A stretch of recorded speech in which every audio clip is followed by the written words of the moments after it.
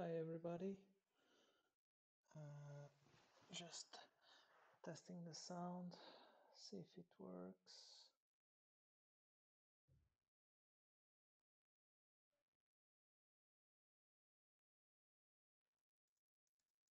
I think it's a little bit low. Let me adjust the microphone levels.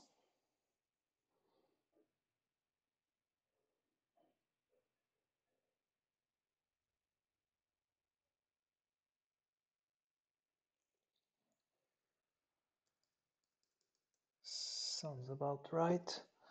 Okay, so today I wanted to continue on where I left off the last time.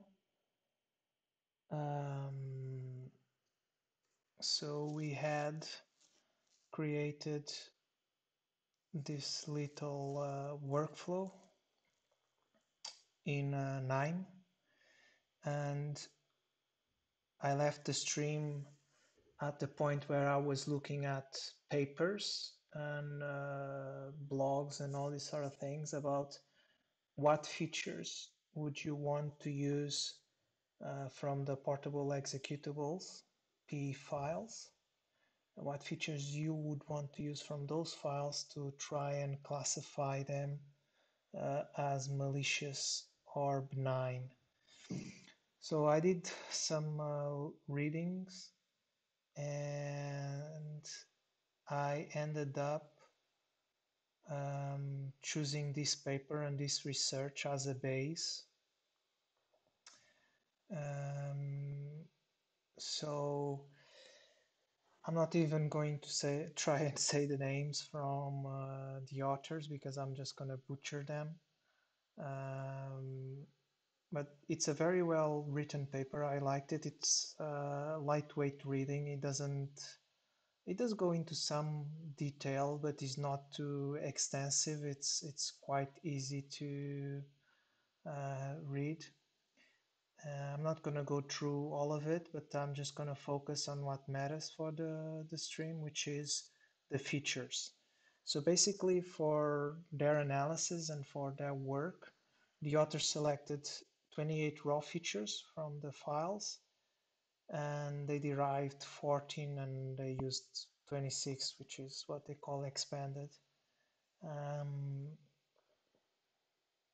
So mostly the raw features is basically fields that already exist on the P files, like for example, I don't know, number of, sorry, I zoomed in, not what I wanted. Number of sections, for example, the DLL characteristics. So those are fields that already exist on the headers of the files. So that's what they used. It was the 28 raw features. And then they derived features like, for example, entropy.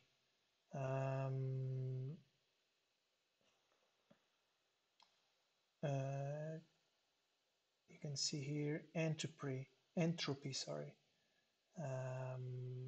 They also used file creation year or compilation time, suspicious section name, where basically they just used a list of common section names for executables, for the benign executables, and when they found a section that wasn't on that list, they would just say there is one suspicious section name. They also used packer info and all these sort of things. And well, those are the derived features. For the purpose of integrating this research into the KNIME workflow, I decided to only focus on the raw features. So I didn't do all the other derived features, 14 derived features. So basically, if we come here to appendix and then table A, we can see here all the 28 features, raw features that they used, and these are the ones that I extract from the files and that I use to create the workflow. So you can see here the code, and once again I'm using pcoff4j library, and you can see here basically we are passing the location of the file. We are creating a file, we are seeing if the file can be read. If it's not, then it throws an error. And then I also created as an output a flag, meaning it's called success, which basically says, okay, were we successful in parsing this file? Because it does happen that the library fails to parse the file, and it's more common with malicious files, of course. I don't use that as an indicator, but it could be used as an indicator. In any case, for the raw features, you can see here from the document we have like number of sections, once again, size of code, minor linker version, major linker version, and you can see here major linker version, sorry, minor linker version, size of code. So basically, this is what I am extracting from it, from the headers, the raw features. So I extract all the 28 features. So, but this is not enough. So before I started the stream, I spent some time evolving this workflow. So I wouldn't do it on stream because it's a lot of back and forth and figuring out what is wrong and what is not working. And I decided that it would be probably easier to understand if I would just preemptively implement first the workflow and then explain how it works. So this is the second version of the workflow, and what I'm going to do is just move this a little bit further down so it gets away from the rest. It's a little bit further away from the rest. So as I explained in the first version, on the first stream about these things, I just created a table with 3 columns, benign binaries, and known binaries, and malicious binaries. And then I defined a path. So this path contains known benign P files. This one contains the unknown, so the ones that we are going to want to classify whether they are malicious or benign, and the one containing malicious. So we're going to train the model with both benign and malicious samples. So what we do first is, once again, we're going to list all benign binaries. So if we run this, we can see here on, okay, we can see here the list of files that is using. It's a mix of Windows files, some applications that I had installed on a Windows VM. There are 611, 610 more or less. And then I also have the malicious files, which is basically a bunch of samples from Virus Share. So Virus Share is a website that runs a tracker and a bunch of seed boxes, and it shares collections of malware over torrent, and you can freely download them uh, extract um, uh, the malware and do analysis upon it. It doesn't only have P files, it has Word documents, PDFs, uh, HTML files, JavaScript files. So it's very diverse in what each collection has.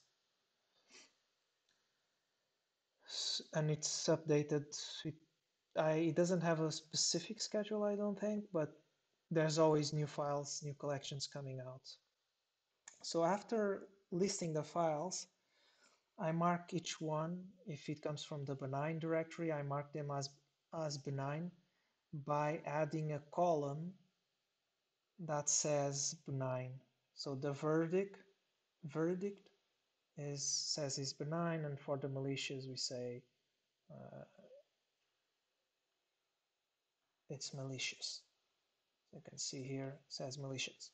And then what we are going to predict on is on this column. So at the end, we want a model that, based on the characteristics of the binaries that is being given to it, it predicts the verdict column. So I then concatenate the both tables.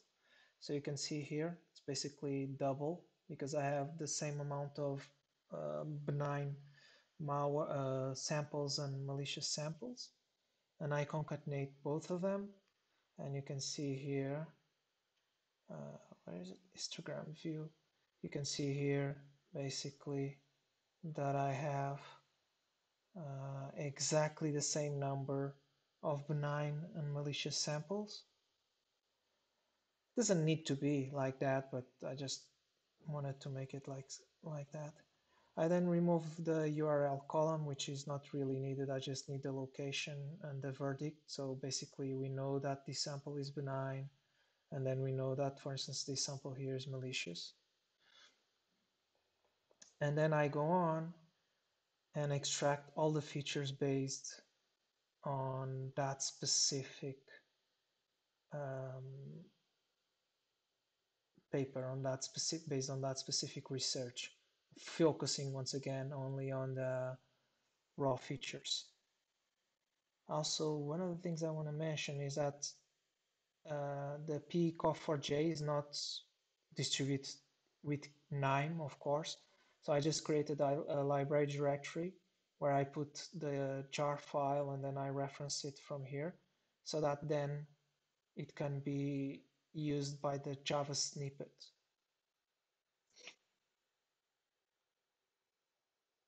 After that, I basically remove all the samples that failed to be parsed.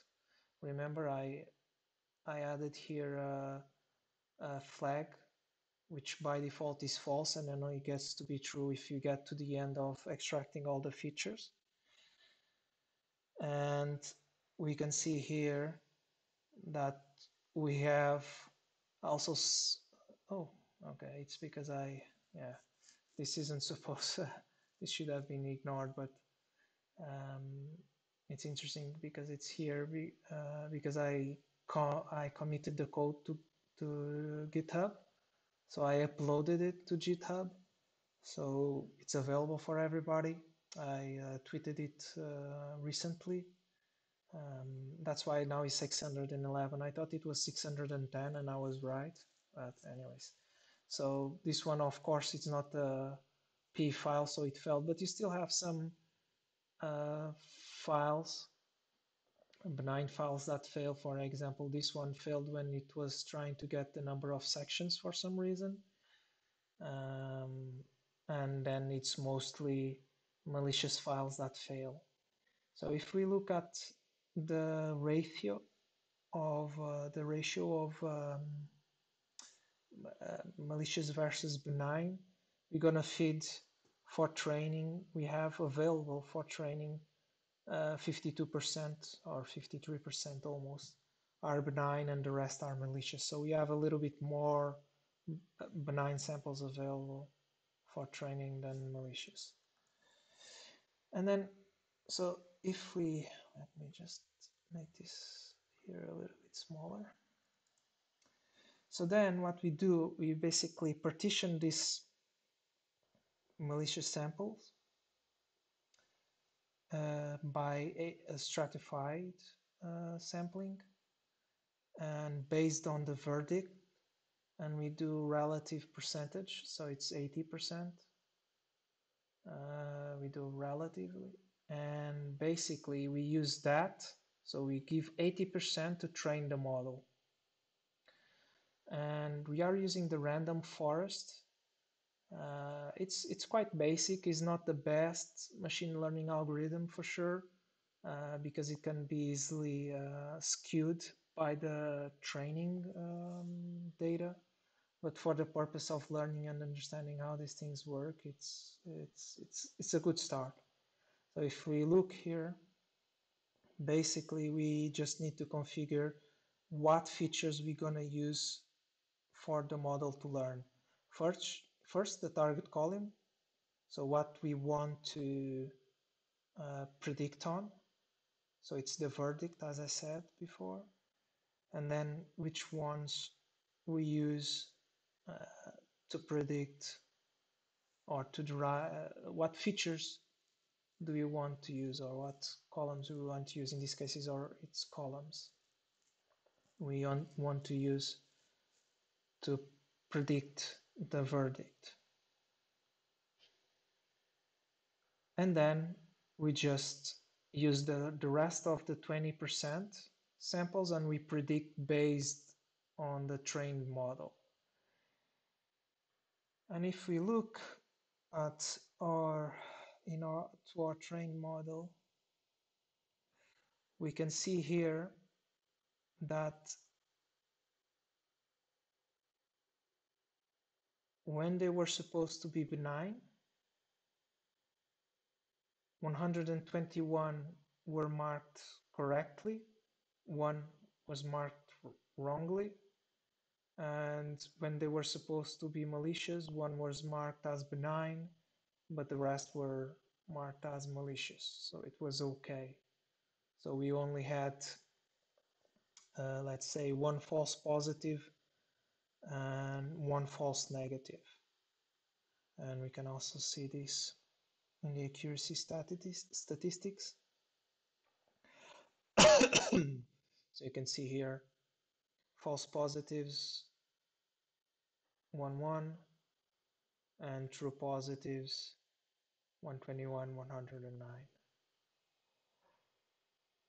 You have a lot, sorry, and you have a lot of other statistics that you can analyze. So it's not too bad of a model. So going to the known binary. So basically now we have, the model has been trained based on the samples that we have.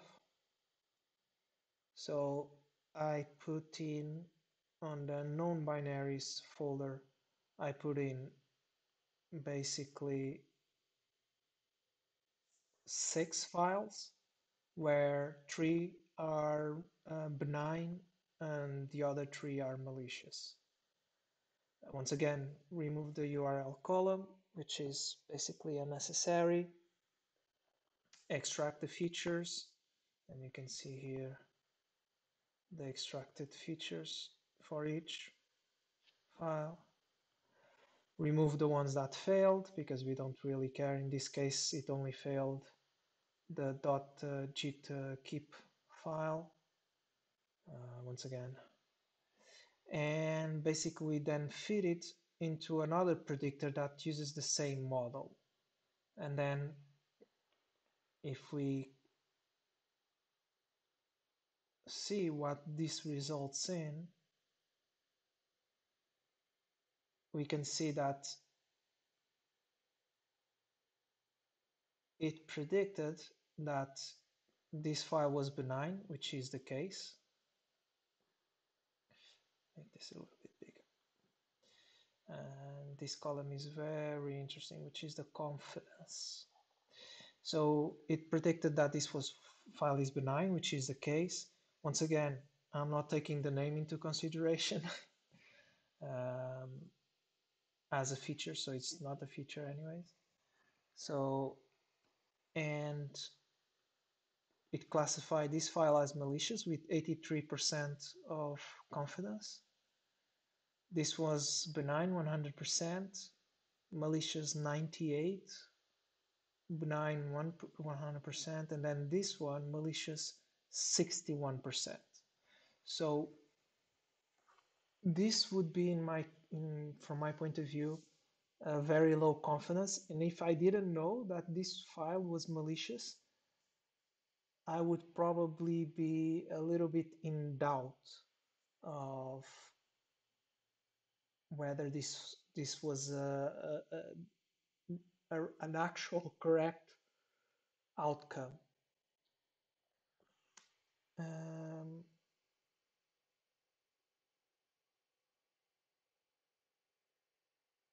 what?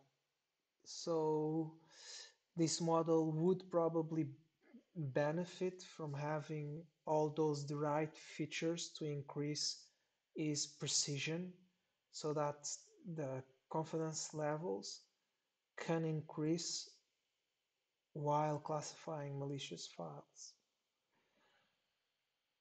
So this is it. This is pretty much it. It's pretty simple. You just get a bunch of benign samples, get a bunch of malicious samples, extract features from them, train the model, predict based on that model and in the known samples, see if it has nice results, if it doesn't have too many false positives, and then we can just start predicting on known binaries, unknown binaries. So what I'm going to do, and this is pretty simple, and KNIME has a lot of other machine learning nodes that you can use on a workflow, and you can make this as complex as, for example, using neural networks. I don't know. For example, let's see. We use the random forest. Let's use gradient boosted trees. Let's see if we can make use of this. Never used it, but let's try.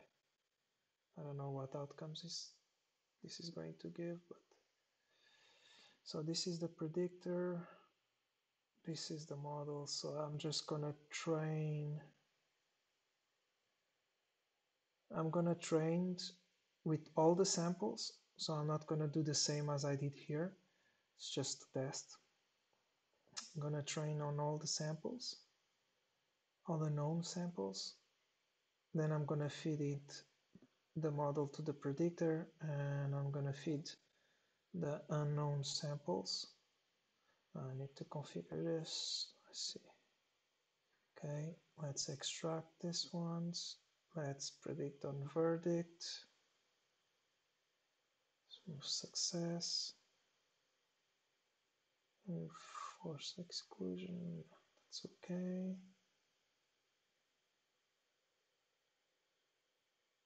Okay, seems okay. So let's run it. Let's see what.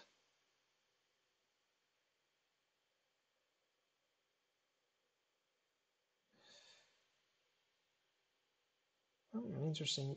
A lot higher confidence levels. Let me just clone this one. Let's run it. So we have a smaller table. So we can see here we achieved a lot higher confidence levels for the predictions, which is interesting. Um, I'm not sure if this is good or bad. Well, it looks like it's good, but I think these are very simplistic models, uh, and a lot more testing and a lot more um, investigation would be needed to understand, a lot more research. But it does look a lot more promising than the random forest, for example. Uh, how can I make this a little bit more pleasant to the eye? Let's move this one. Okay. Anyways, I can just remove those. It's not gonna have much more. And so you can see there are different ways, there are different algorithms that you can use for machine learning. Once again, also machine learning is not a new thing. It's been here since the 80s, but it has been used in cybersecurity as a keyword in the past. Like 1 or 2 years ago, it was all the rage, machine learning and all these new antiviruses. I think Silence is one of them, if I remember correctly, which uses a lot of machine learning, and they were all the rage at the time. Um, so yeah, this is the sample, or well, this is the workflow.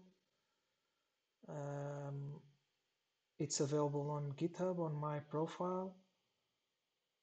You can download it. You can import into your KNIME workspace. Just be wary that you have to provide it with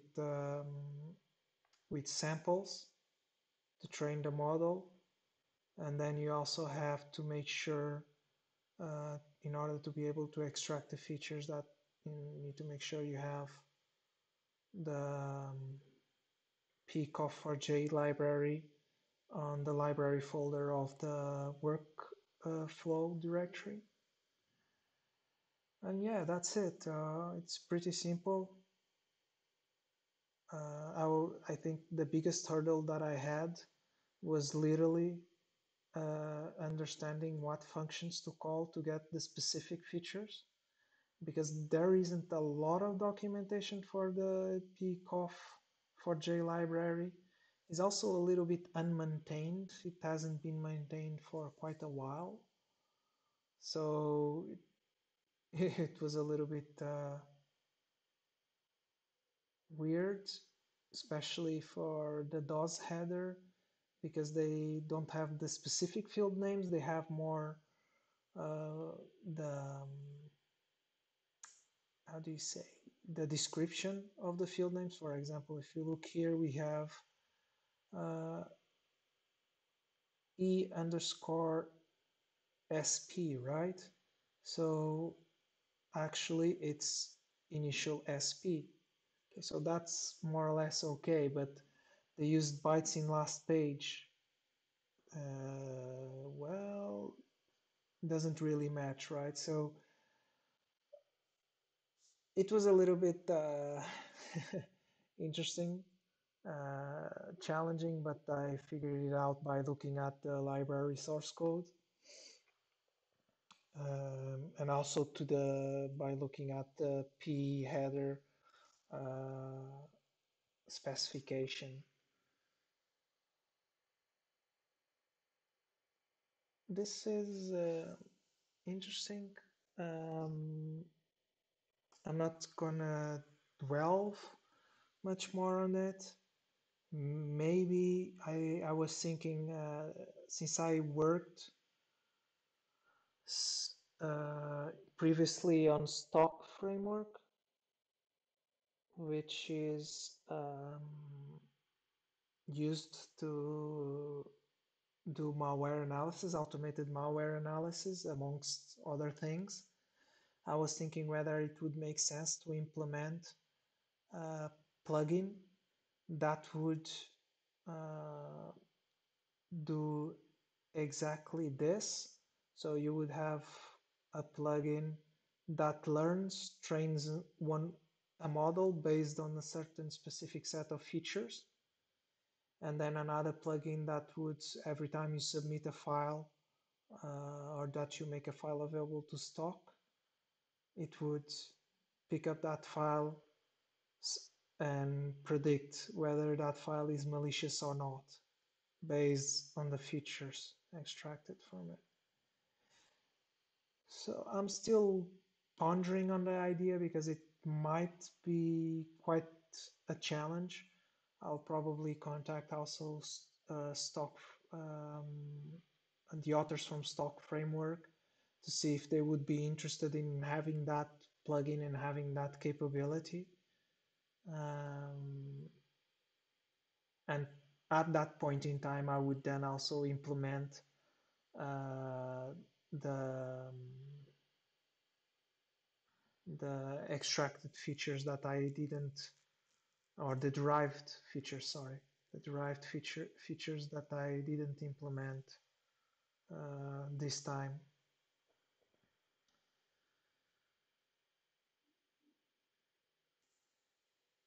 So yeah, thanks everybody that attended. It's quite the short stream, so about half an hour. But I think I explained everything. I seriously recommend people to explore KNIME um, if you have some interest in machine learning and data mining as well. It's a very good platform to develop the base algorithms and then take it a step forward and actually implement them in Python or some other language that allows you for a bigger integration into your project or whatever. So thank you very much for watching. I hope to do a stream, another stream soon.